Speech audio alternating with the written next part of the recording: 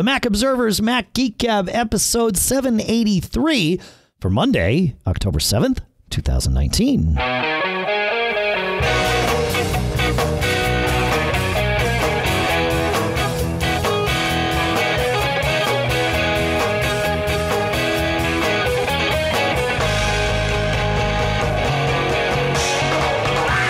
Greetings, folks, and welcome to the Mac Observer's Mac Geek Gab, the show where we take your questions, your tips, your cool stuff found, and all the other stuff that's come up, and we mix them all together, mash them all up, formulate them into some kind of agenda, with the goal being each and every one of us learning at least 5 new things every single time we get together.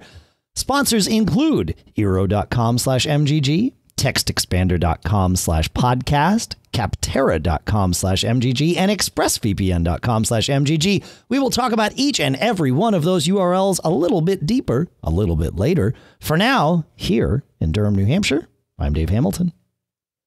And here, yet again, in Fairfield, Connecticut, this is John F. Braun. Yet again. Yeah, it is. It's amazing. Our locations stay the same, and yet the topics always change. So I like it. It's good. Hey, we have a lot to go through today. We oftentimes will record this show on Sundays. My schedule this week was such that we just couldn't. And it turns out that was a good thing because we're able to record our segment about installing Catalina and what happens and what to do after you've installed Catalina, after Catalina has been released. So that happened a few hours before our recording. But we've got a lot of stuff to go through on that. We've got a few other things we'll talk about first, and then we'll get there. The first thing that I want to mention, though, John, in iOS 13, a little quick tip that you may not have noticed, especially if you have automatic app updates turned on.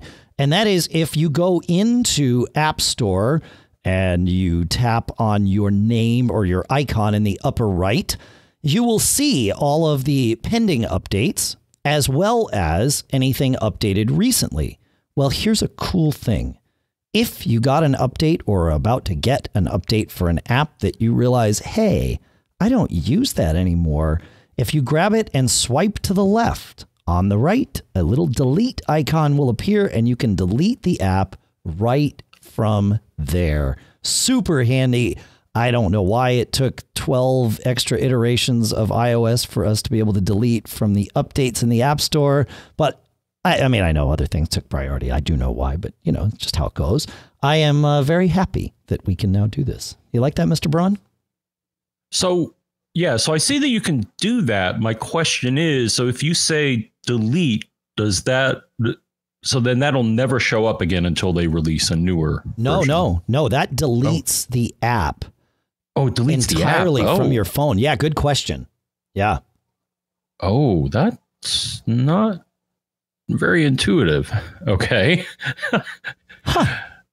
I mean, it's in the list of update notifications. So when you say delete, to me, that doesn't necessarily imply that you're deleting the update. You're deleting the app in its entirety. You know what I'm saying? I do. Yeah. Now that you say it, I had never thought of it that way, but I get that. Yeah. It's the same functionality works on the updated recently list, which are things that you just hit open by and open instead of update. But the same delete option happens if you swipe to the left. So, yeah, but I totally get what you're saying. Yeah. Right. Of course, the other thing that I've had more than one of my Twitter followers shake their fist about is they've kind of hidden. So the thing is now you see your icon, your user icon in the upper right hand corner. But unless you tap on that, it's not entirely clear that that's the new vehicle to get to updating your apps. I don't know. I would kind of tend to agree. It's like, why did they bury it? Right? Yeah, for sure. Yeah. I mean, once I noticed it, I'm like, oh, okay, well, the App Store is saying there's updates. And then, you know, I click on the icon. It's like, well, wait, something's different. Oh, I got to click on my user. And then I get to do my updates. They needed to leave room for Apple Arcade to have its own icon at the bottom. So the updates icon got lost in the shuffle. I think that's what happens, because I agree with you. That is also less than intuitive. So perhaps there was a hidden tip here, even just getting to that delete option. So there you go. Nice little quick tip sandwich, which is good. Speaking of quick tips, listener Chris says, while I don't personally use emoji as a second language, it is occasionally a fun way to respond to a message as a sort of hieroglyphic one-liner. Although browsing for an emoji seems to be better in iOS 13, I find myself relying on the emoticon text replacement feature when the need arises, rather than scrubbing through the emoticon keyboard. And by the emoticon text replacement feature, what he means is typing in a word that you hope there is an emoji for, and then it shows it to you in the suggestions box between the keyboard and the screen there. He says, however, if you want to send a specific emoticon through text replacement, one must know the specific text that corresponds to it. Correct. I discovered that if you type the emoji you are looking to send, so find the emoji, however you're going to find it, tap it once, select it, and then here's the trick. Choose speak from the cut, copy, paste pop-up. The text behind the image will be audibly revealed. While useful for some emoji, such as the microbe emoji, which is like the green little bug. I never knew it was called microbe. He says there's another one, smiling face with sunglasses. He says it is a bit much to type for a specific emoji. Thankfully, iOS is smart enough to show emoji containing the word you are typing, so sunglasses will give you a few options. Thanks for the great show, Chris says. Yeah, I like that. That's good. That's great.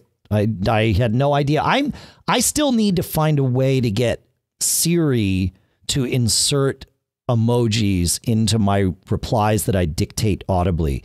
I've never dug into this because I only ever think about it while I'm in the car, which is actually a bad time to dig into these sorts of things, as you might imagine, you know, driving and all. But that's when I want to do it. So and of course now this is the only other time I've thought about it while not in the car. And of course now I'm podcasting. So the good news is I'm hoping one of you might know the answer. And if you do, feedback at macgeekgab.com would be a great place to send that. I didn't hear that right, Dave. I don't think, because of these headphones I have, which we're going to do something about that. But I think you said feedback at macgeekgab.com. You're correct, sir. I said feedback at macgeekgab.com. Another tip for iOS while we're at it, Tony jumps us to the new cameras and options in the iPhone's 11. Tony says photos capture outside the frame is off by default, but it can be turned on in settings under camera. So you go to settings, go to camera, and turn on or off photos capture outside the frame. Your photo can be edited after taking it, and you can pinch in with crop to bring the ultra wide part of the picture. This doesn't work in low light, and apparently the extra data will be discarded after 30 days. Yeah, and you're right. He sent some pictures through, which, you know, the iPhone 11 cameras are great. But he says, I dug into this a little bit. It is off by default because turning it on disables Deep Fusion, which is a tech that's coming in iOS 13.2, and iOS 13.2 will, and Deep Fusion rather, is this, it's the tech that Apple demoed that does the direct pixel analysis and enhancement of the of photos that you take. So it essentially adds more detail and more sharpness than we can get with the current calculations that happen. These pictures that we get on iPhone, I mean, we talk about how no filter and all of that. That's a great little hashtag to use. But the reality is the iPhone currently is and always has been doing a lot of math behind the scenes to make your pictures look good. You're not ever really seeing the raw thing, at least not in Apple's camera app. And you wouldn't want to. Like, you would want to have this analysis done and this enhancement done. And Deep Fusion is another layer of that. But turning on the capture the photos outside the frame will turn off Deep Fusion. And come iOS 13.2, you might not want to disable that. So have you messed with any of these, John? Not really. I got to say, the kind of disappointed me because so I have a point and shoot, like a super zoom camera. And when I was on our Chicago trip, there was an occasion to take a picture of monkeys, and it was dark, but it was sad because when I used what I thought was a nice Nikon point and shoot, the pictures were terrible, but the pictures in low light with even the iPhone 8 on the older OS were outstanding. I mean, it just amazes me with a tiny little lens. But they have all the but they have all this processing power, as you pointed out, that can really make your pictures look a lot better. So it's true. It's true. So I've run into that. Ever since I think, what was it, the 8 or the I think the 7 is where they started to introduce image stabilization, right? Yeah, I think you're right. I think that's when they started adding some of the smarts in. Yeah. Yeah.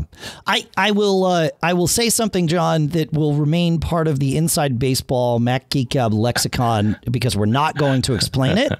But I will say we should all say thanks to the Griffin for helping make that technology. Oh, I saw your possible. post. So I'm just leaving that alone. I'm just leaving it alone. We're not going to explain why we say that, but thanks to the Griffin for making that technology possible. So, all right. He did that? Awesome. I have no idea what you're talking about. So, all right, moving on. Another Tony has a different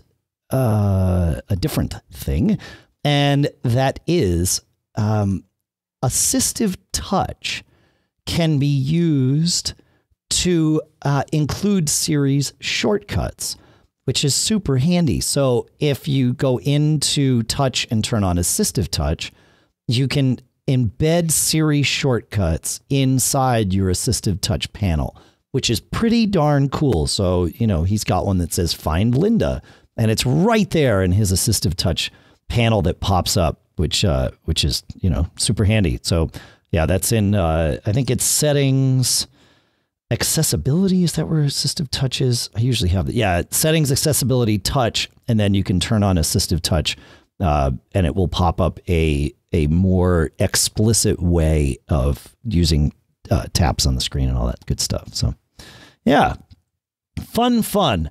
Hey, all right. Let's see. I want to take a minute, John. I want to talk about Catalina. That's next on our list here. But I want to talk about our first sponsors, which begins with Text Expander. Text Expander is one of my favorite apps for the Mac and for iOS because it makes my life so much easier. I'm an efficiency maniac and I'm a perfectionist. And normally those two things don't go well together because I want to get things done very, very quickly, but I don't want to make mistakes, especially when I'm sending out like emails to customers and potential customers and all of that stuff. Well, Text Expander lets me be both quick and precise. And the reason I can be both quick and precise with Text Expander is because I take all of these things, the normal responses, things like replies to customer service inquiries or someone who's interested in perhaps buying a sponsorship on a show like this one, and I can perfect them and then store them in Text Expander. And when someone asks the same question, I can send them a response from Text Expander without having to proofread. I can do this in like 10 seconds, even from my iPhone, even from laying in bed, which you really shouldn't be like responding to emails laying in bed, but hey, that's how it goes. So you can do this too. It's really, really powerful. It syncs amongst all your devices. It works so well. You've just got to try it out. So go to textexpander.com/podcast. Yes, that's the right URL. And that's where you're going to get 20% off your first year of Text Expander. And that's where also you can tell them that you heard about it on the show. But go check it out. Just go to textexpander.com/podcast. That's where you're going to want to be to find out and start living the life that we're able to live here because we have Text Expander. Our next sponsor is Eero. This is the mesh system, the mesh Wi-Fi system that both John and I use in our homes. And they were one of the first. And it shows, right? Because they've been able to learn and iterate and come out with new products and really, really stay at the top of the pack here because they just have a lot of experience with this. They're also really good at what they do. Having mesh in my home, you know, before we could buy something like Eero, we talked about it on the show. We created these quasi mesh scenarios that were crazy, but they worked, but they were crazy to manage. Well, with Eero, they work and they're not crazy to manage because you just get to do it all from your phone. In fact, your phone sees all of your Eero points throughout your house as one homogeneous network together, and they all know about each other, which means they can help guide your devices. They can do all of the routing, and they can make it so that not only are all your dead spots no longer dead, but they can make it so that you just have smooth, fast Wi-Fi throughout the home. And as we mentioned recently on the show, there's an all-new Eero unit starting at just $99. So you can blanket your whole home in Wi-Fi for $99 per unit, or just, I think $249 is what they're selling it for on their website, so that you can get all of it. And here's the deal. You can get free overnight shipping, and you can have yours as soon as tomorrow. Imagine that. All your Wi-Fi problems fixed as soon as tomorrow. Go to Eero.com/MGG, enter code MGG at checkout to get free overnight shipping with your order. That's EERO.com/MGG, code MGG at checkout to get your Eero delivered for free overnight shipping. You got to use the URL, Eero.com/MGG, and you have to use the code MGG to get that offer. So make sure you do that. And our thanks to Eero for sponsoring this episode. All right, John, it's Catalina time, man. You ready? Catalina? Oh, are we going on vacation? Yeah, you know, it's funny. Are we going on a business trip? I'm going out to the West Coast for business, yeah, but I'm not going to make it as far as Catalina. I'll be very close, as it turns out, for the second half of next week because I'm going to be at MacTech. And if you still haven't bought your tickets, actually, I have a link where you can save a bunch of money. So I will put it in Dave's special MacTech ticket link. So I'll put that in the show notes. But Catalina, I mean, as you know, of course, Apple's new operating system. Yeah, Catalina is going to ruin everything for everybody. Well, other than me, it's been fine. So, you know. No, I'm just saying, I understand, especially as a developer, that you want to nudge people to 64-bit. And, well, this is it. Yeah, it's I don't know that. Yeah, I mean, the 64-bit thing, I think for most people, it's probably not going to be a problem. I mean, not only have the majority of apps updated, but we've been talking about this on the show for a while. So you're right. The first thing that you want to do is go run Mac Updater and make sure that you have up-to-date versions of all your apps, and then run Go64. We'll put links to both of these in the show notes. Go64 will go through and tell you if there's any non-64-bit stuff left. And lastly, do a clone with Carbon Copy Cloner or Super Duper, because that way, if you need to roll back, you've got an easy way to do that. So once you've got that out of the way, I updated to Catalina. I updated my main machine. So, well, my main laptop, which for the next 11 days is going to be my main machine while I'm on the road. I updated that to Catalina, and, you know, things went pretty smoothly. Like, I did it with the Golden Master, so I had to install the beta profile and all that, but it worked. It was fine. John, you actually had some problems with that, so I'm hoping that you don't have an issue updating your machine to the release of Catalina, but we'll see. So I had a nightmare. So if you're part of the developer program, you have to download this beta access magical thing that all of a sudden makes your system preferences software update see the betas. And right. Dave, I tried, man. And I did clones of drives because I'm not going to do it on my daily driver. But I cloned my drives and tried to run this, and in one case, it would never finish the download. It was like 8 gigs or something. On another machine, it said it downloaded it, and then I restarted, and it was like, oh, yeah, you're running Mojave. I'm like, dude, you just applied. So I don't know why. I don't know if it's the vintage of my machines. Maybe it shouldn't be. One's a 2012 Mac Mini. I'm sorry.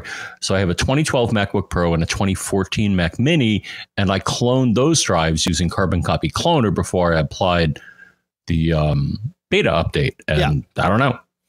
Yeah. Well, hopefully it works for you when you do the now that we have the release. Now that the release is out. Yeah. And the GM, I think you told me, the GM was a couple of versions behind.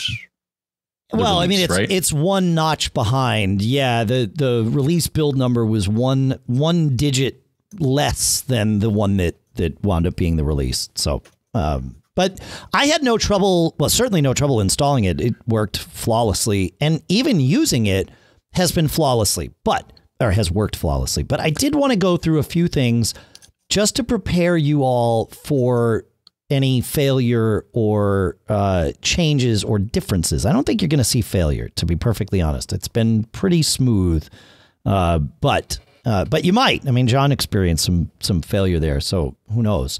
The first thing I want to point you to after you get it installed and up to date is go into System Preferences and into iCloud, because you want to make sure you're logged into iCloud. My machine, for whatever reason, was not. And I relogged myself in, and everything worked out fine. Like it was a non-issue. I thought, oh no, like it's going to be some major deal. No, not at all. There are two things and of course now I'm opening up my laptop, which I have Catalina on, so we can talk about it. I'm getting all kinds of notifications, which is great. You'll see the layout of System Preferences is different. Your Apple ID is one option, so it's no longer an iCloud widget in System Preferences or Pref pane in System Preferences. It is called Apple ID, and it is at the top. Next to it is family sharing, at least for me, and my guess is for everyone, and if you have it turned on, then it will have more details in there. So I went into System Preferences, Apple ID, and just had to log back in. And then things were fine. It retained all of my preferences in there. I don't have mail turned on in the list of apps on this Mac using iCloud, and it remained not on, just as I had previously. I think I needed to click the iCloud keychain box to turn that back on for whatever reason, but it came back on and it was fine.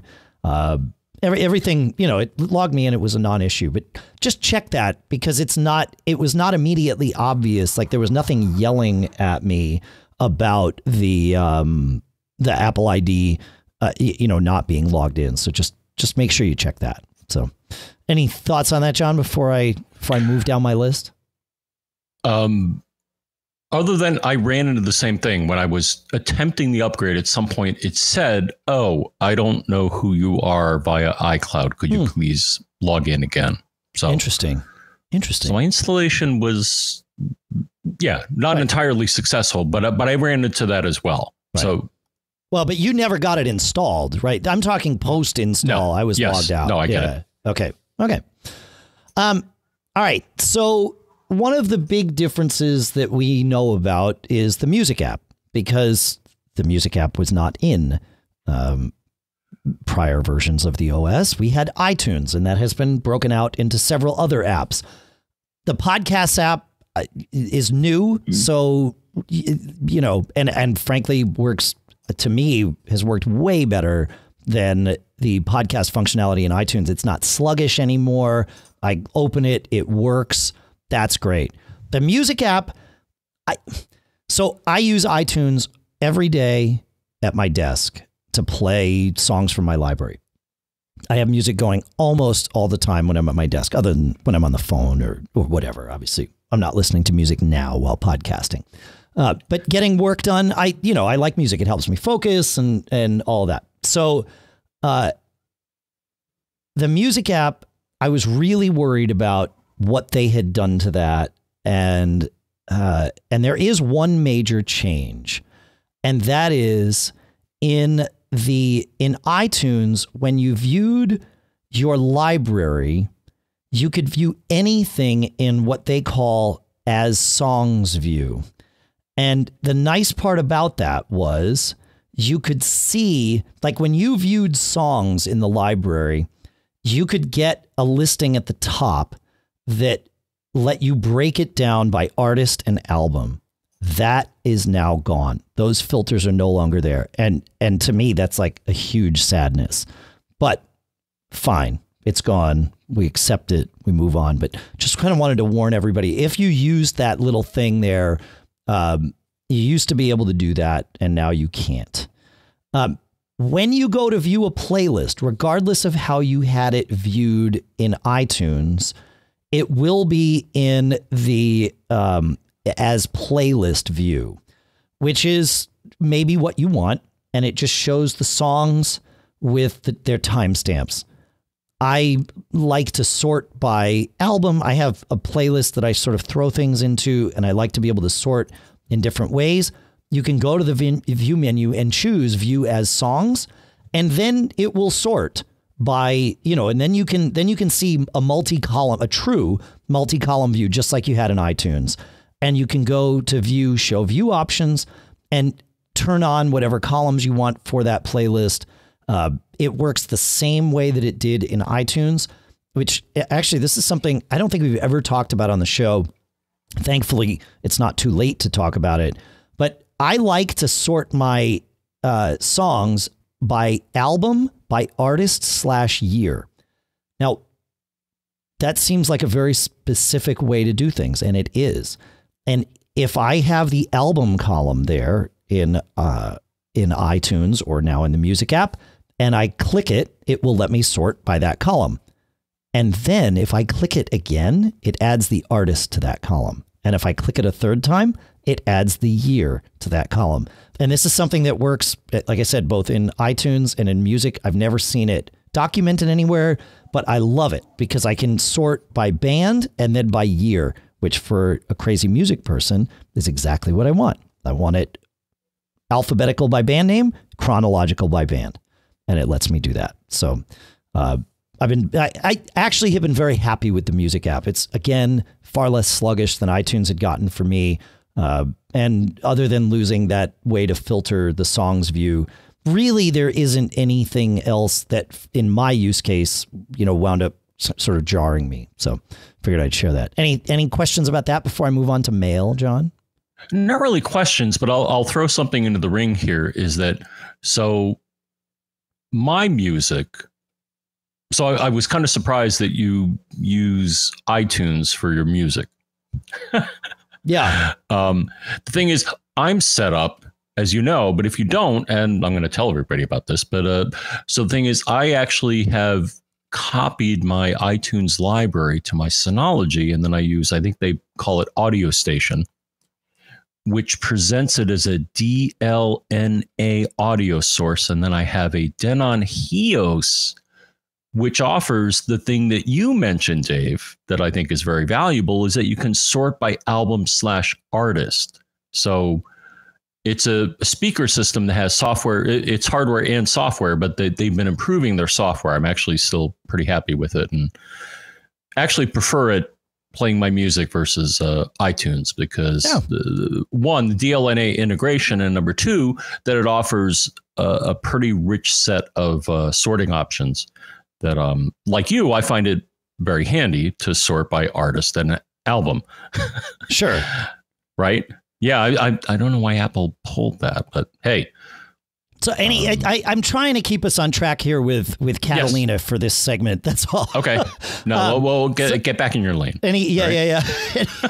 Any questions about the music app in Catalina? I just want to give folks something to focus on here. That's all. That's my It's good that they broke it out. It's sad that they pulled a feature that you like, but Yeah, but that happens, right? It had to be done. That one is not nearly as big of an issue as the next one I'm going to tell you about, John, and that is in mail. I think you and I, but certainly me, I have been a huge fan of what they called classic mode in mail. And you could invoke that by going into Mail Preferences, View Options, I think, or maybe it's just Viewing. And there used to be a checkbox to turn on Classic Mode. That is now gone. However, all is not entirely lost. What Classic Mode was, and what this new mode that they have sort of is having a list of your mailboxes down one side of the screen, and then in the sort of main viewer window that would be split horizontally with the message list at the top, and then the messages themselves, the content of the selected message at the bottom. That's Classic Mode. So that's gone. In its place is an option that came up by default for me in the View menu, and it is Use Column Layout. If you don't do that, Mail looks similar. You get that same 3-pane view if you want it, but the message list at the top of that screen is showing like the person and subject in a not columned layout. It's just a sort of like iOS shows you the preview layout is probably the best way to say that. So that's fine. However, column layout isn't really multi-column layout. Sure, it displays data from multiple sources, including whether it's read or unread. So that's one column, and you can have the bullet to show you that it's read or not. Flagged. That's another, thing that is sorted. Or not sorted. That is another thing that is displayed. It all looks like a column layout. This is why I'm having trouble saying this. So you have read or unread, flagged, attachments, the from name, the subject, and the time. And you can choose to sort by most of those. Here's the problem. I cannot set how wide the columns are because it's not actually columns. It is one column with all of that data spaced out to look like it's in multiple columns. So in a sense, it's an active screenshot of what a multi-column view would look like. But you can change what the screenshot has in it by changing what it's sorted by. And you can choose, like I can choose to sort by date with newest messages on top or oldest. I mean, it's got that level of granularity is there. But if I want to change the width of those columns, no, not going to happen. Like now I can't see what time yesterday a message came in, because the width of that portion of this one column is only wide enough to show either the time or the word yesterday. So I can't see that it came in at yesterday at 4 p.m. I just see yesterday. This is no bueno. This has actually really been a shock to the system here, because I spend so much time in Mail that I'd really gotten, like, I really find functionality in being able to see more about specifically the time of when a message came in. Will I adapt? Of course. I really don't have any choice, but I'm not happy about it. So a fish shake there. So just so you know, I'm sure you're going to notice this too, John. Yeah. So what you're saying, so the thing is, right now in Mail on my non-updated machines. Yep. Excuse me. If you right click on the where all the columns are, you'll see various categories, attachments, author. Yep. So what you're saying is that they've reduced or changed the way that some of the selections work. Because like you don't get to choose which columns you have. Because there's only one. So they've gotten rid of that. So you cannot choose which columns you want anymore. Those are the words I just said, unfortunately. Okay. No, yep. I just wanted to make sure. No, you're right. Yeah. Yep. And you cannot change the width of the, and I'm using air quotes here for columns because they aren't columns. So therefore you can't adjust widths. It's one column with these fields laid out in relation to each other for each message. Yeah, it's wow. I'm not sure who thought that was a good idea. Let's face it. It was called Classic View for a reason, right? They came up with this new view, several OSs ago. and left classic view around. But the two were operated very differently. If you turned on classic view, things just changed dramatically in Mail, and similarly if you switched back to not classic view. So this new column view is not all that different from the view that you get if you're not in column view. It's just what is contained in the cell is different, if that makes sense. But it's still just one column. It's just what's the layout of each cell in the column, and now that's what you get. So, yeah, it is what it is, right? But just FYI, you're going to notice this. Sorry. Here's a good thing. Sidecar is awesome. And with 11 days on the road ahead of me here, starting later this week, I got to speak at Google at the end of this week, and then MacTech, as I said. So I'm on the road having the second screen of my iPad that works. I tried Duet in the past, and I don't know, man, maybe it was just me, or I don't know, but it was always sort of janky. I could get it to work and then it would fail. It was unreliable for enough such that I never used it. I did not rely on it while on the road. With my experience, I had Sidecar up yesterday while I was preparing some slides for one of these presentations, and it was just flawless. I mean, it worked great, and it's super easy. Sidecar being the technology that Apple introduced that extends your Mac screen to an iDevice. Did I get that right? Yeah, thank you. Yep, just to an iPhone, to an iPad. I don't think it works with just an iPad. Okay, yeah, it wouldn't make much sense on an iPhone. I don't think so. Yeah. Okay. Yeah, maybe the larger iPhones. I don't know, but I think it's iPad. And it's actually pretty cool. You set it up inside System Preferences. There is a new Sidecar preference pane there. And you go into Sidecar and configure it. And I'll talk about some of the configuration options in a minute. And then once you've sort of turned it on and the display is up, then you go to System Preferences, Displays, and you configure it there like you would any other secondary monitor. So if you want it on your right-hand side versus the left-hand side, you use the Arrangements tab. I mean, it's exactly like any other secondary monitor. It's just not wired, and it's working with, Sidecar magic. Now, a couple of cool things. One is that if you have a Mac that does not have a touch bar, you can add the touch bar to your Sidecar device, which is cool. I've been, still experimenting with this MacBook Pro. I've come to like the touch bar, as I mentioned recently. So it's nice to have that option. I have it turned off for now because I have a real touch bar. But if and when I go back to not having a real touch bar, I will almost certainly turn it back on. And I'm currently using my iPad with a Bridge keyboard, the BRYDGE keyboards, which are awesome. And that keyboard works fine in Sidecar mode. So I can type on that keyboard and it types into, whatever window on my Mac is right there. So it works really, really well. Like I didn't even think in fact, I was using it going back and forth and I was like, wait a minute, why does this work? So yeah.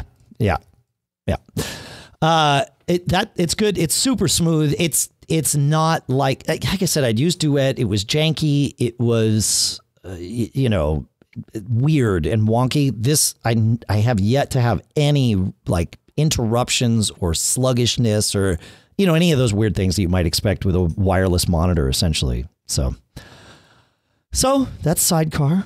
Apple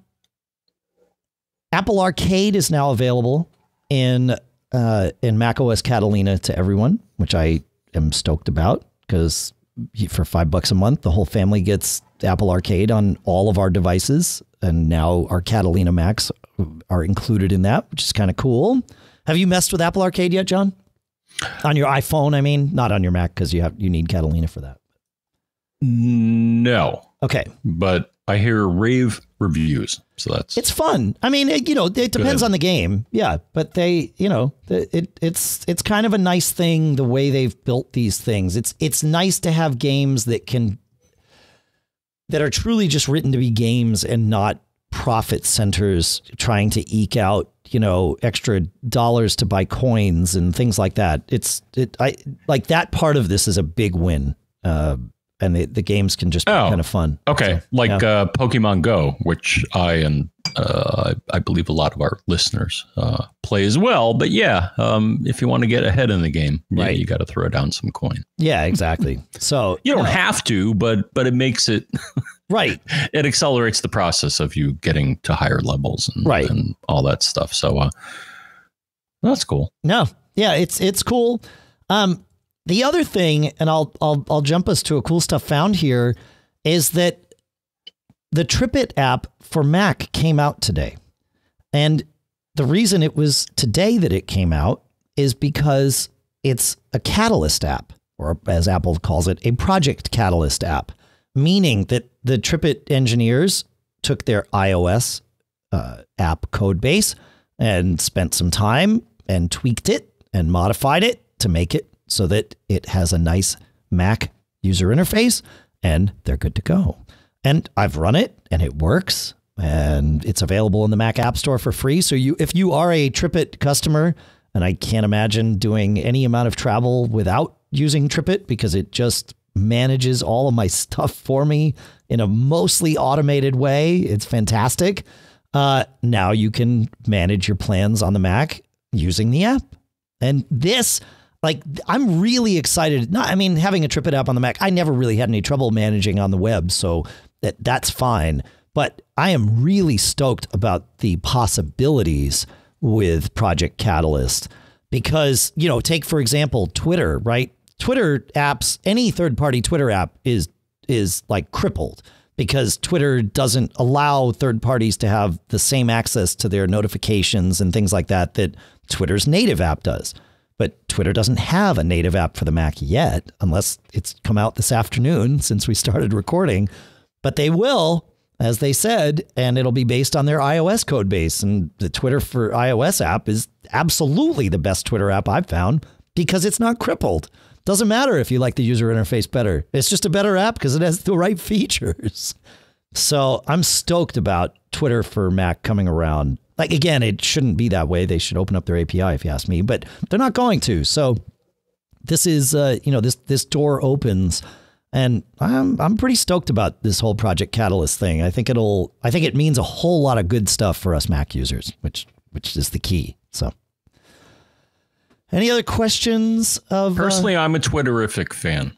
Yeah, I know, but I got tired of Apple's or Twitter's lackluster support for going between platforms or between devices. And no, Twitterific, I think, does the best job that they can of offering features that people need. Yeah, but if you use within the limitations of the Twitter universe, the Twitter app on iPhone and iPad, you get all of that. Right. And so once Twitter has a Mac app. Right. And I run it. Yes, I run both on my iPhone. And so notifications, for example, just today it was hey, Dave Hamilton, posted, a really cool message. And that's coming from Twitter, not from Twitterific. Right. Right. Because they can't access that, whole stream of data. Which is ridiculous. But again, just how it is. Yep. Yeah. So, yeah, I'm stoked about Catalina. I am comfortable, especially now that it's actually been released. I'm even more comfortable running it on my, what will be my daily driver laptop. But even after, running it for the last, 4 days or something, 5 days, it's been fine. I wasn't worried. As we pointed out earlier, if you were on the beta track or are on the beta track, the release version is one notch different of Catalina. So you might just want to go to the Mac App Store, download Catalina there, and install it so that it will upgrade you to the latest. So there you go. Now, you being the audio guy, I'm curious. So you have it on you don't have it on the machine you're using right now to do the podcast, right? I don't. No, I don't. But I have tested. I'm sensing you're not in a rush to do that because major OS upgrades typically break audio things, right? So they haven't. You are not wrong. And I have always hesitated to update this machine primarily for that reason. But the last few updates really haven't broken that. It really was the transition to core audio that was the issue. And the first few OS updates after we had sort of, gotten onto that core audio platform were there were a lot of fundamental changes. That's not so much the case anymore. It's a pretty stable thing. After I updated the laptop, it was like, I don't know, Saturday night or something. And I had this moment of panic, like, oh crap, I'm going to need to record podcasts on the road.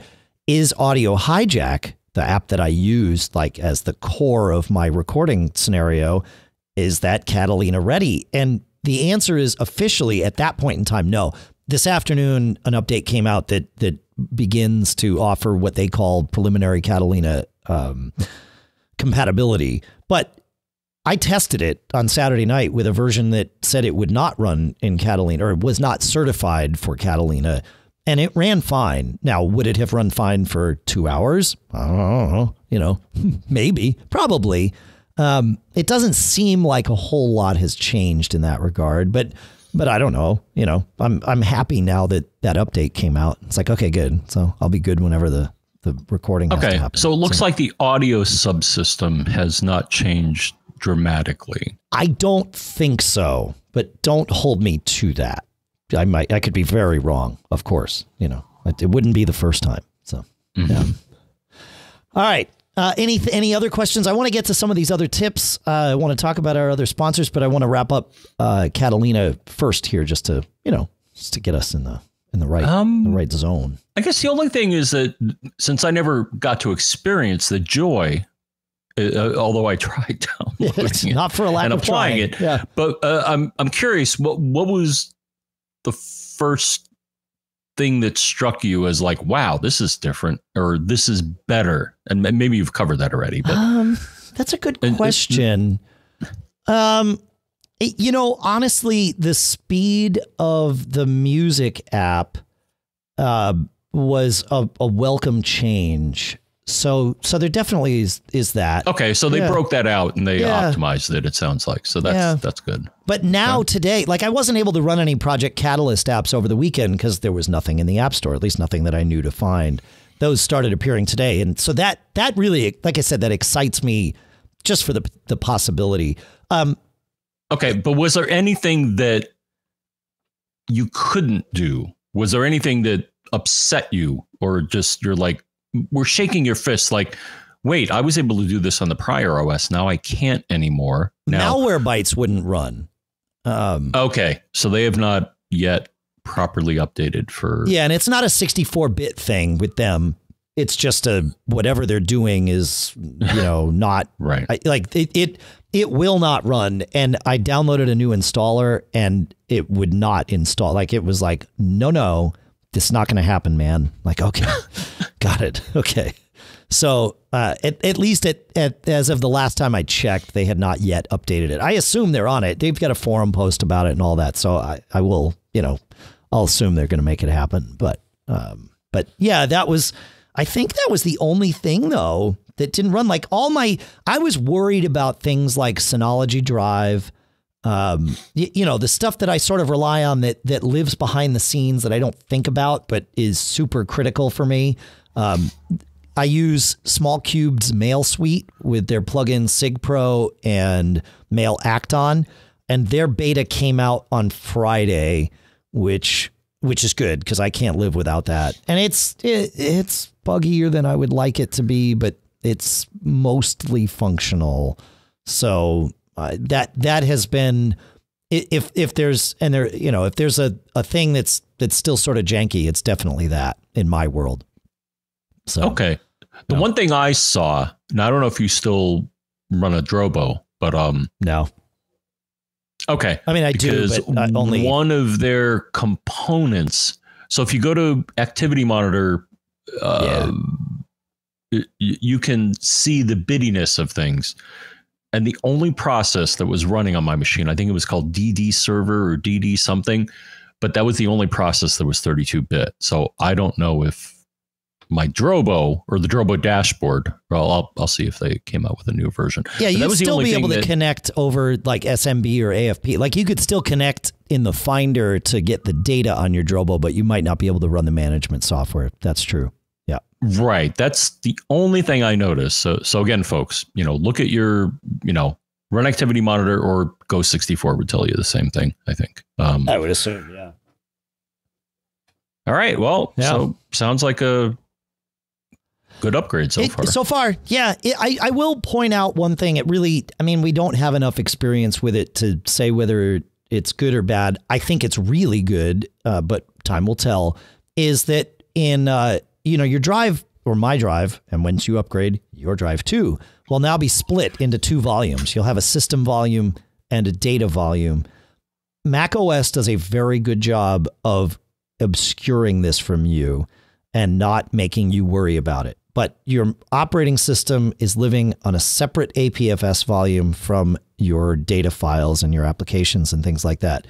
And it's because that way they can make the operating system volume read only, and it really eliminates a lot of the holes, the security holes that could potentially have existed. It does change some things. Like I was worried. I really like Intel Power Gadget because I like to see what, where my CPU is running and all that stuff. They updated Intel Power Gadget. The plugin or the extension for it works in Catalina. It's fine. All good. So it's fine. It's not an issue for me, but I'm sure it will mean that troubleshooting disk problems is different. I'm hoping that by different, I mean way less frequent and better, but we'll find out. So, but you'll only see it if you go into disk utility. You won't see this if you're just browsing around in the Finder. The Finder does a very good job of sort of merging these into one visible volume, for lack of a better term. So, okay. Yeah. And if we haven't mentioned it already, Dave, for goodness sake, before you apply a major OS update, make a backup. No, make a clone. I'm going to say not a time machine, but I'm going to say a clone with either CCC or Super Duper. Because Time Machine is all right. And you can certainly, when you install a new OS, you can certainly suck down the Time Machine, your most recent Time Machine backup. But just because it's not bootable makes me uncomfortable.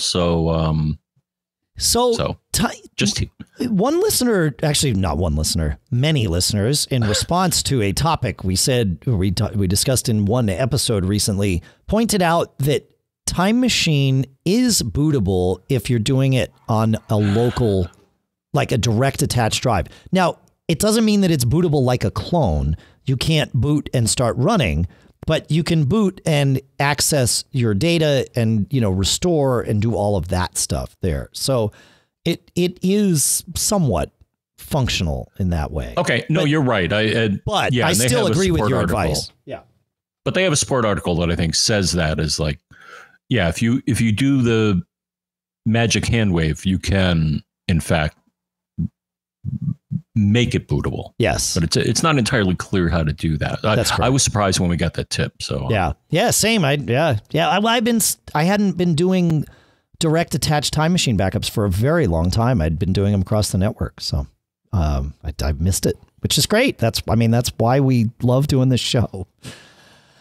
But there might be some apps that you need to replace when you get Catalina. And that's why our next sponsor, Capterra, at capterra.com/MGG, is super, super valuable, because Capterra is where you can go to look at over 1 million reviews of different products from real software users so that you can discover the app that you need. And you don't have to filter through blindly, because not only do they have over 1 million reviews, they've got over 700 specific categories of software. So especially those, business apps, sometimes they don't get updated all that often. And, you can live with it. It's fine until Catalina comes along and you can't. Well, that's what you need Capterra for. You just go to capterra.com/MGG. And they're going to be your leading free online resource. Oh, yeah. Did I mention Capterra is free? You get to review the reviews of over 1 million people, right? It's amazing. It's crazy. 700 categories of software, 1 million reviews or more. And you get to find the apps that you're looking for. You've got to check it out. And like I said, it's free. Go to capterra.com/MGG for free today and make an informed software decision for your business and find the software that's going to work for you. Our thanks to Capterra for sponsoring this episode. ExpressVPN, folks. This has become my favorite VPN to use. And you know that with, more than a week of travel coming up ahead of me, that I've got ExpressVPN dialed in on all of my devices so that I can make sure my data is secure without slowing me down. ExpressVPN is super easy to install. It just works. It doesn't use up a ton of CPU or anything. And it makes it so that even if I'm in like a coffee shop or an airport or wherever I happen to be, and they haven't updated their router, and so there's like some crack flaw still living in their thing, it doesn't matter because I've got ExpressVPN and ExpressVPN has got me. It's awesome. You can check this out, right? Go to expressvpn.com/MGG. Not only does that get you the best in online security and privacy protection, it also, that special link, expressvpn.com/MGG, gets you 3 extra months for free with your 1-year package. So you can protect your internet today with the VPN that I use all the time to keep my data safe. Go to expressvpn.com/MGG to get started. And of course, our thanks to ExpressVPN for sponsoring this episode. You want to take us to Dmitry, John? Yes, Dmitry. Thank you very much. So we helped Dmitry out, or I did, I think. But here we go. So he's giving us some feedback or a follow-up from a prior episode. And he says, feedback that hopefully can be useful. You recommended 2 tools to recover data from badly failing external rotational drives that won't mount, namely the free tool, DD Rescue, and the paid tool, Data Rescue 5 by ProSoft. I went ahead with DD Rescue. It took quite some fiddling to get it up and running, and the recovery process started and was into several hours with tiny progress and forecasted to run over several days. Ooh, that's a long time. At this point, well, yeah, I guess that's true. Bringing data back from the dead, takes time. Right. Yeah, fair. Yeah. At this point, I decided to look at the trial of Data Rescue. There's one huge difference. DD Rescue won't give me any view of the directory of the failing drive. Data Rescue recovered and showed me the drive directory, which allowed me to select only folders with photos, which apparently he has a 12-year photo library. So that was nice. Yeah. I may have recovered a couple of photos to test, and then I went and paid the $120, which I guess that's with tax. I looked at their site, and I think it's $99, which and I think you get 5 licenses or 5 devices, which hey, if it saves your bacon, that's cool. But then he did a total of a couple of weeks to painstakingly recover folder by folder. But he broke the process down into chunks of time. So apparently there's a level of granularity that you can do with DD Rescue. And then I was able to leave my computer to safely run the next recovery session. After 2 weeks, 400 gigabytes of recovered photos was so worth the money. So just thought we'd share that success story. So my only comment was, I had 2 comments. So one, there is a GUI for DD Rescue. I don't know if he did that. And actually, I think we have a, so DD Rescue, you can run from the command line. Right. And using something, your favorite package manager, whether it be, what do you use? What do I use? I use Homebrew for my packages. Okay. And then, okay. Yeah. So Homebrew is cool. And then there's something called Cake I think something Cake Brew is a GUI front end for home brew. Yes. Yeah. Right. So we're going to go in the tunnel here and talk about GUIs for things that otherwise don't have GUIs. Right. But graphical user interface for those of you that don't know the terminology. Boy, you're going back. Yeah. But anyways, there is a GUI for that may make DD Rescue more approachable. And we did an article about that. And of course, Data Rescue from our pals at ProSoft, which actually I just saw an alert come up. Several alerts saying, hey, we got new versions of our software because there's Catalina, right? That's great. Well, I guess they upgraded, though we haven't. Yeah, we'll have to talk to them, but I guess they upgraded Drive Genius and some other things. That's great. Right? Yeah. No, I got a thing about, I think Drive Genius 6, I think is out now. Outstanding. That's good. So they took a while to get updated, I think, for Mojave or something, right? I mean, they were a little slow on that one. So that's good. Oh, that's great to hear. Good. Coolio. Right. So the free tools are, they're worth what you pay for them. But right. Well, having a GUI on top of is a lot. I mean, well, they're sometimes worth a lot, even though you don't have to pay. But you might wind up paying in, say, time or frustration to get the functionality out of them that they can deliver. So, yeah. Right. And I got to say that I'm fascinated, especially Data Rescue. I know a bit about how they do what they do, but so if your directory is destroyed, which it sounds like that's what happened in this case, how would you even figure out? And the thing is that they do some really smart stuff to try to figure out, well, hey, is this a picture or is this this or that? And yeah, well, apparently for Dmitry, it worked out. So hats off to ProSoft and Data Rescue for getting your data back. Coolio. Thanks, Dmitry. That's great. All right, we talked in the last episode about the new MacBook Pro, which I mentioned here, the low end MacBook Pro. And I promised that I would circle back around to RAM, and then we didn't. So I wanted to circle back around to that, but we were talking about the $200 delta between the MacBook Air and the MacBook Pro. And Gillies wrote in and says a small comment about that. I believe your assessment about CPU and GPU. He says one thing that you didn't mention is you could use the $200 on RAM. Over the years of use, I think 16 gigs will most likely be a better investment in the Air. So I get that. And I was going to bring that up to you as well, and I'll let you finish and then I'll give you my fish shake. Okay. Well,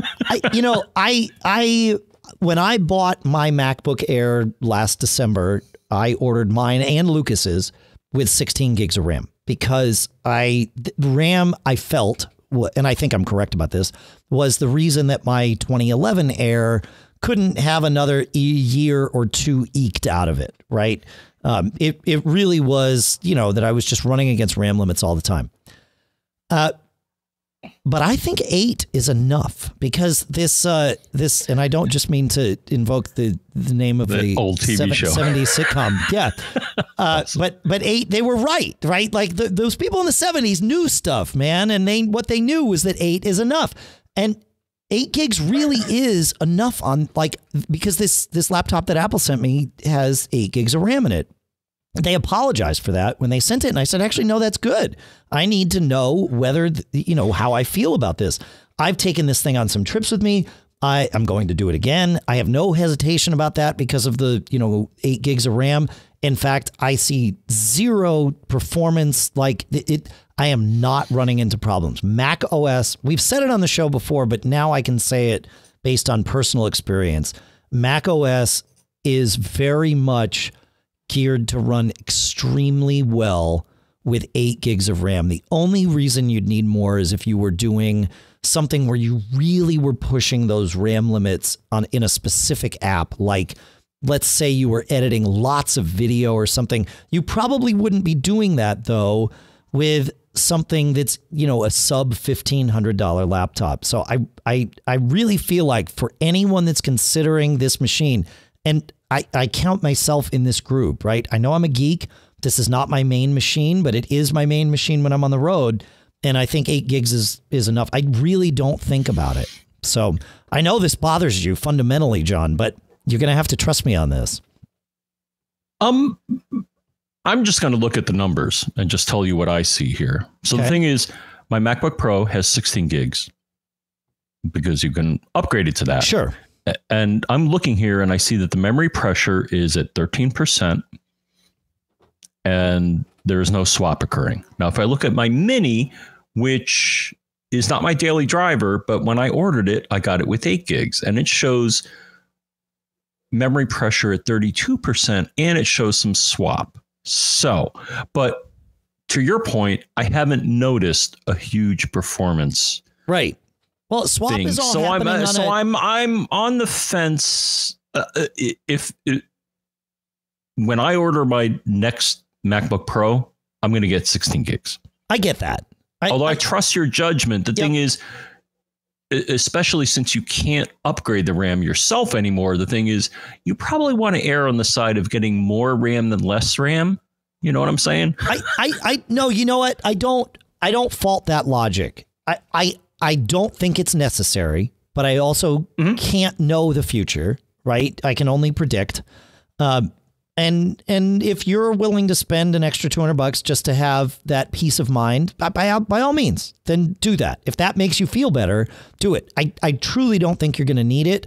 I think you'd be better off banking that money and then just replacing your laptop a year or two sooner and getting all the new capabilities instead of just like using RAM to get blood from a stone kind of thing and eke that along a little bit further. Yeah, right. No, it's just that we're in the age now where, at least with Apple stuff, your RAM choice is your RAM choice. You can't change it. But if all you're worried about is swap, look at how fast the SSDs are in these things. Yeah. No, I get it. Yeah. And of course, yeah, I mean, having swap problems with a rotational drive is much different from swap on an SSD. So I'm with you. But again, my next machine, I'd be more comfortable with getting 16 just because, how other than it emptying my wallet a bit faster than getting 8, I'm willing to spend the extra couple $100 to get more RAM. I get it. No, I don't think I get 32 because that's crazy unless you're like, as you pointed out, like a superpower user and you're doing like a lot of video or. No, I have 32 in this machine in front of me here, the 2014 iMac. And I've got I don't 40. think I've ever had 32. I've got 40 in the machine downstairs. The new 2019. Wow, you're a madman. Well, I didn't know these things about you. RAM's relatively cheap. I got that machine downstairs with 8 gigs of RAM because I was able to get it that way from the refurb store, which was awesome. 8 gigs of RAM, 1 terabyte drive. Like, this is good because RAM's way cheaper to buy from third parties. And so I did. And I put 2 16 gig sticks in, which means I have, 16 plus 16 plus 8. So 40. There you go. I think my math still works. So yeah, it's fine. I mean, did I notice any issues when that machine was on 8 for a couple of days? No, it was fine. Which is the thing that started making me think maybe 8 actually is enough. And it is. It's fine. But again, I don't fault you for is 40 way too much for me? Yeah.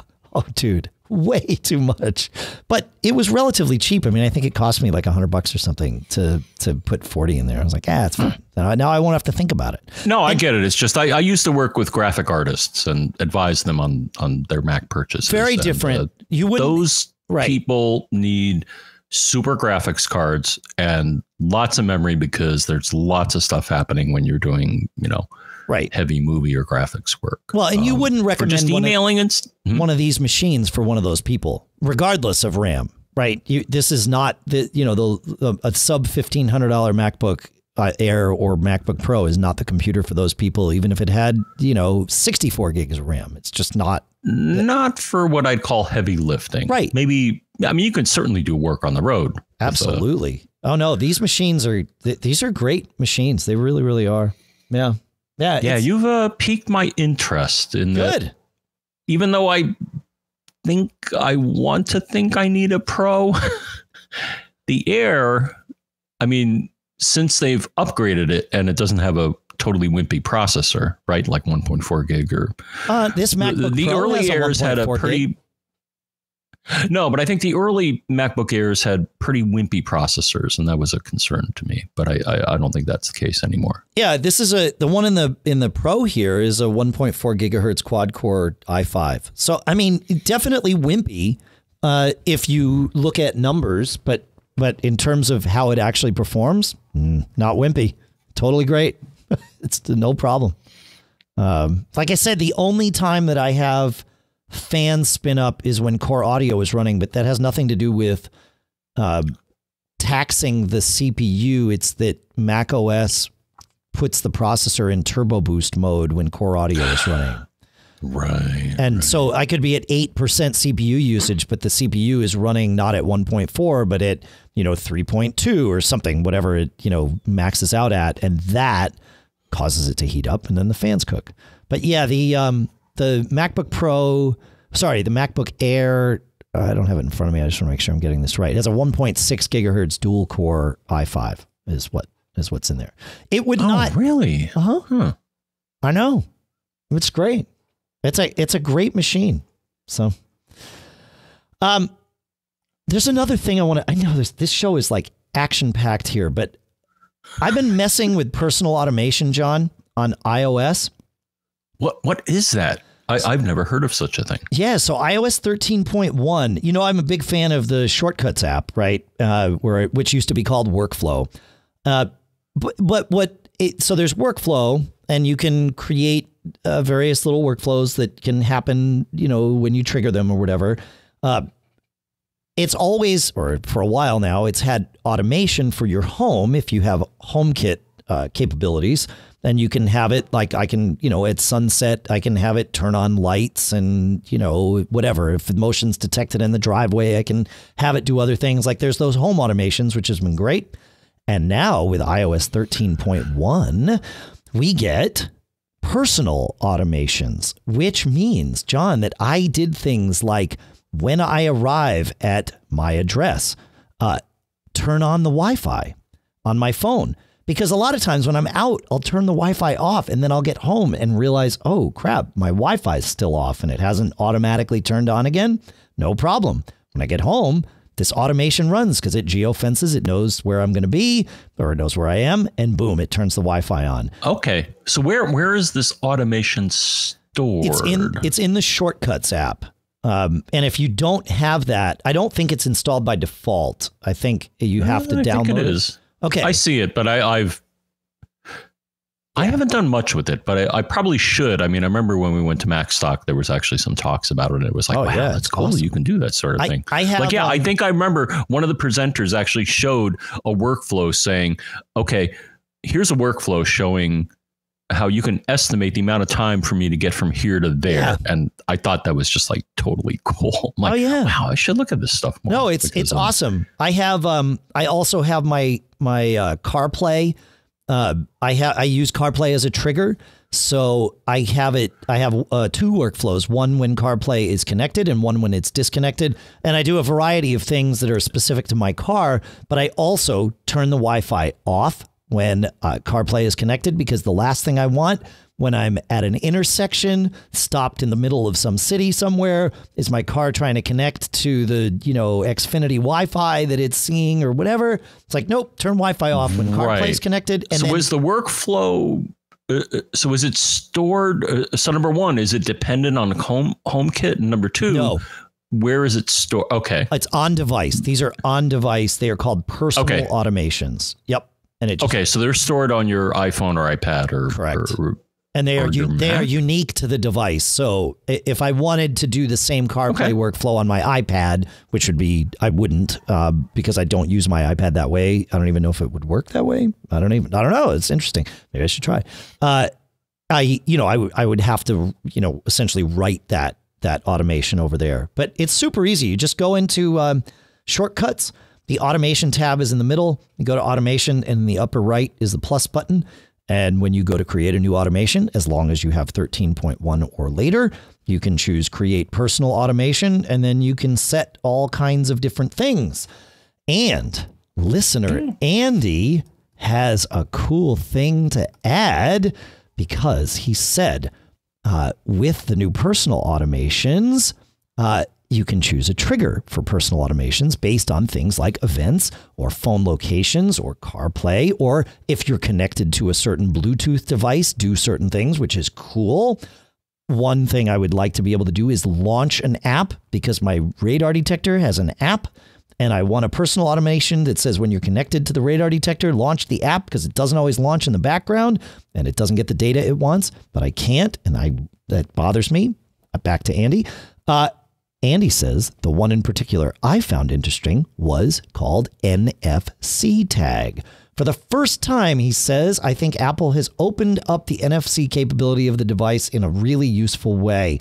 This allows you to scan an NFC tag or sticker, which you can easily find for purchase for cheap on Amazon, and then define actions to undertake when the phone comes in contact with the sticker. Some of the things I am using it for is I put an NFC sticker on the bedside table, and when I put the phone on the sticker, it turns off the lights when I'm going to bed. I put a sticker, he says, outside my garage, and when I tap my phone to the sticker, it opens my garage door. He says the options are pretty endless, and hope people find it useful. I'm definitely going to get a pack of these NFC stickers and start messing around with it. What a great thing. Yeah, I like it. This is good. This is I've exciting seen that. Yeah. And the thing is, I think, Apple's not always the first, but I believe Android has had this ability for a while. Yep. They had Apple. It was last year with the 10S, the 10S Max, and the 10R that the NFC reader was on all the time.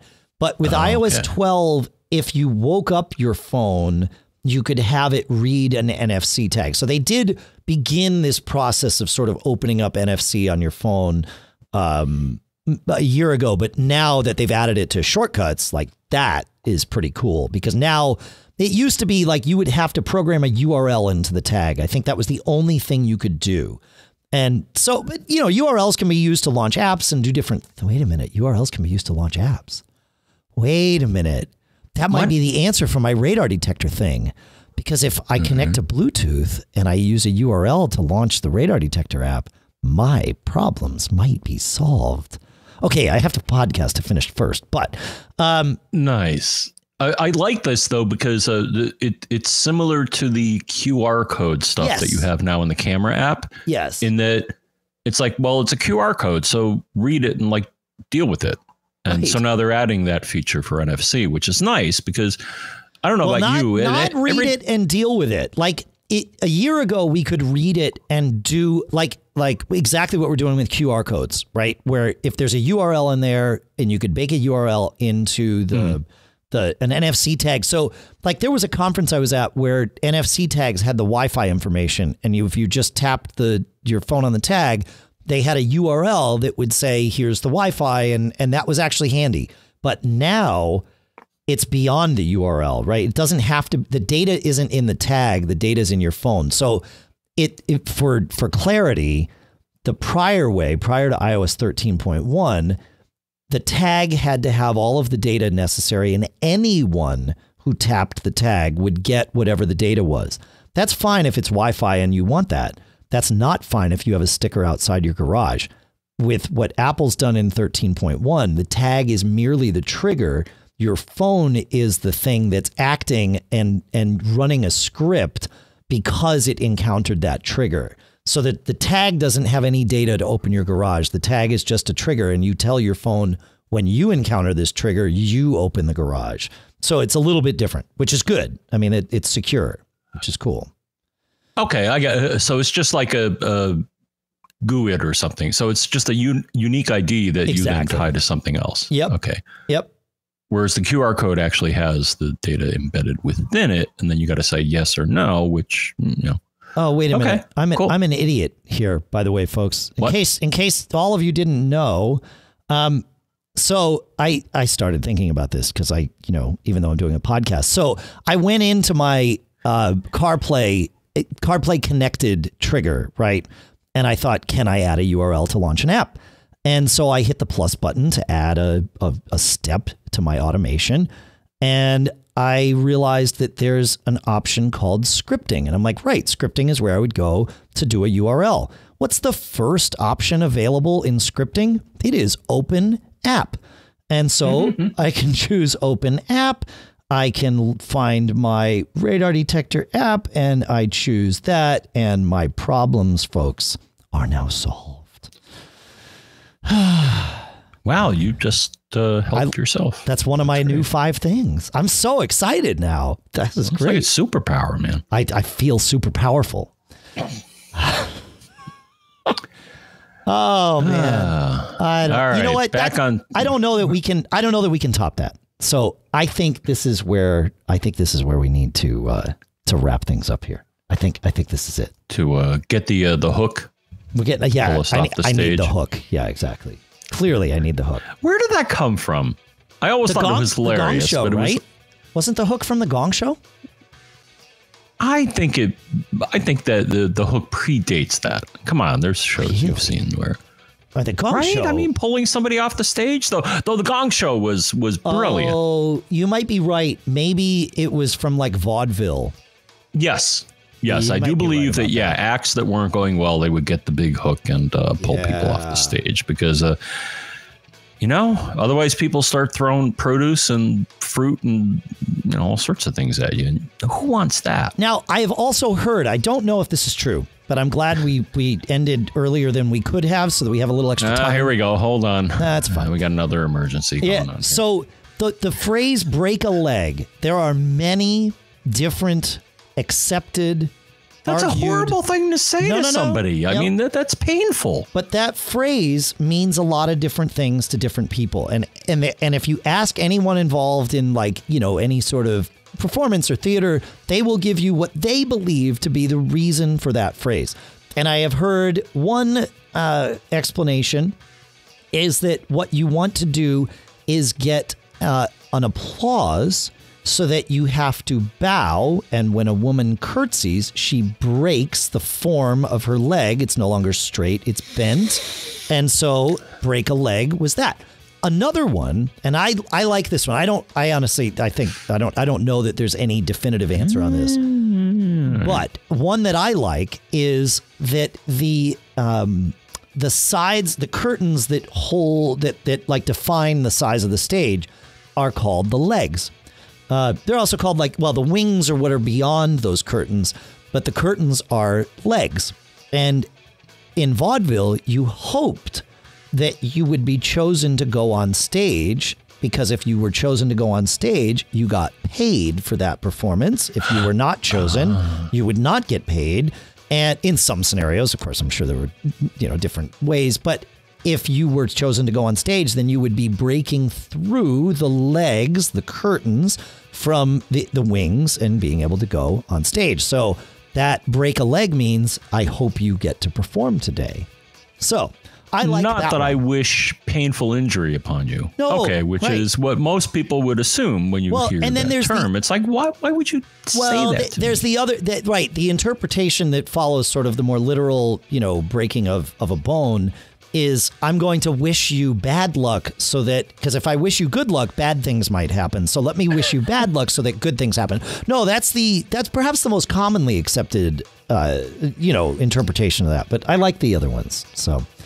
But it may well be the good luck thing because there are a lot of superstitions. Like you do not say the the Scottish play that begins with M. That's right. Yeah. No. What? No. What is that? You don't say Macbeth in a theater, man. That is no bueno. Oh, well, there was death and destruction, right? Yeah. No, it's known to be cursed. Like any time the play is not any time, but many times the play was performed, there would be problems and people would die. Oh, okay. So it's a cursed play. All right. Yeah, it's just cursed. Yeah, I'll put a link to the Wikipedia section on the Scottish curse, and we'll go from there. Oh, nice. Yeah. All right. Yeah. So we've already told you how to contact us via email. We have. I want to take. What else we got? Yeah, I want to thank all of our premium contributors whose contributions came in over the last week. Oh my gosh, yes. You actually have 3 options. You can contribute a one-time payment. You can contribute on a monthly basis from $10 a month and up if you choose. And you can contribute on a biannual basis if you want to schedule that way. And that's $25 every 6 months or up. So on the one times, we want to thank for two folks with $25 one-time payments, Kurt from Portland and Leslie from New Haven, and one $50 one-time, Ken from Gilroy. So thanks to all of you. On the monthly payments, I want to thank Frederick from Nashville, Gary from Babylon, Anthony from San Francisco, Robert from Clearwater, Stephen from Costa Mesa, Joan from Sarasota, Everett from Marina, Olga from Bellevue, Jason from Charlestown, Stephen from Plainfield, Luann from Albuquerque, Ward from Mesa, Kenneth from New Lambton, Paul from Fishers, Mark from Milford, Nick from Mount Clemens, Stephen from Dromore, and Neil from West Hartford. And on the biannual $25 every 6 month plan, I want to thank Andrew from Edinburgh, Michelle from Quebec, Craig from Pace, Chris from Windsor, Mike from Silver Spring, Ulysses from Brooklyn, Keith from Edmonds, Jonathan from Woodside, Ralph from Bangor, Paul from Pomona, Ken L. from who knows where, David from Troutdale, Chris from Nailsworth, Lawrence from Stamford with $50 every 6 months, Kurt from Towanda, Lewis from Novato, and Robert from Westford. Thanks to all of you. You rock. Fun stuff. John, what else? Did you have something, someone, something, somehow you wanted to, anything? Did I miss something? No. Okay. Other than, well, no, I believe I was talking about ways to contact us. Yes. And there are several ways. We mentioned the email, but it's always worth mentioning because Twitter is such a fun place. But I am John Efron. He is Dave Hamilton. The podcast is Mac Geek Gab. The publication is Mac Observer, and Pilot Pete, if you want to reach out to him, because he's driving the engines of commerce or something like that. Or he gained like, thousands of new followers because of The Bachelorette. Oh. There was a guy named Pilot Pete on The Bachelorette, and many people thought it was him. Maybe it was. Well, or maybe it wasn't. I don't know. He's a good-looking guy, so I don't blame people. But he's already married and stuff, so I don't think that was him on The Bachelorette. There were many Mac Geek Gab episodes prepared from my MacBook Air in my living room while my wife and daughter watched The Bachelorette this summer. So it was a nice way for me to be present with the family without, detaching to do work. But they were engrossed in The Bachelorette, and I kept up with enough. Listen, you can do a lot of work and still know everything that's going on. Far more than you want to know is going on with The Bachelorette, including knowing that Pilot Pete is different from this Pilot Pete. Oh, and I don't know. It gets scandalous, John. Maybe you do. Right. I still think our Pete is still quite the catch. He is. That's right. All right. So thank you for listening, folks. Thanks for sending in all your stuff. I am not sure when the next episode will release because of my travel schedule. It will be some point next week, but it might be Wednesday. Let's say it'll be by Wednesday. So if you're not hearing from us, don't fret. We're on it. We're just a little bit delayed. So thanks to all of you. Thanks for everything. Sign up for the newsletter at macgeekgab.com.